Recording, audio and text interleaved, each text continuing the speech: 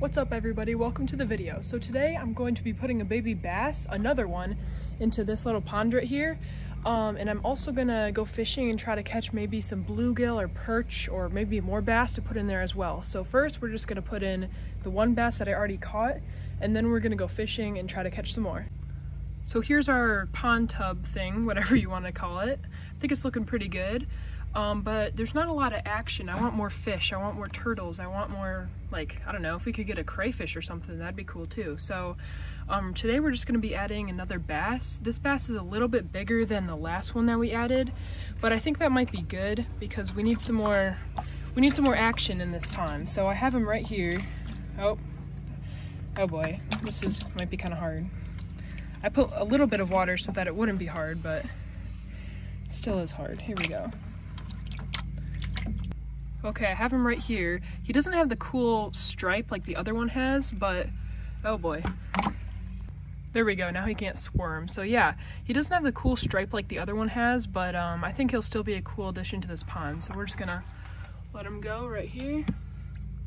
And there he goes. So hopefully we see him, and I'm guessing he's gonna eat a ton of these minnows. So we're probably gonna have to go restock on the minnows, but there's a little minnow right there. But yeah, so he just darted away into this, but now it's time to go fishing. Let's go see what we can catch. Okay, so I just got back from fishing and this is what I got. I caught a lot of things, but this is what I'm gonna keep. So this is the smallest bluegill that I caught. Well, I guess not the smallest because all those little guys are bluegill too, but those are like baby bluegill. So this one's actually gonna be the bigger one. This one's actually gonna, oh, there he goes. He's gonna be the biggest fish in here so far. So hopefully he doesn't eat like the first bass we put in here. There's our turtle. Because that one's pretty small, but there's a lot of other smaller fish like minnows that we put in here that hopefully he'll eat before he eats the other bass. So let's get him in there if I can catch him.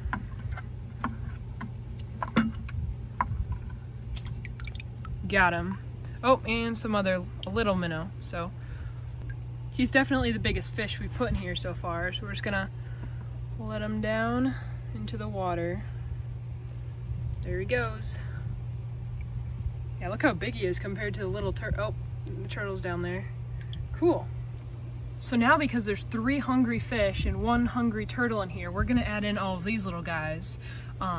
These guys are a little bit bigger of baits than what's currently in here. What's in here right now are just like tiny minnows, but these guys are like baby bluegill and they're a little bit bigger. Let me show you.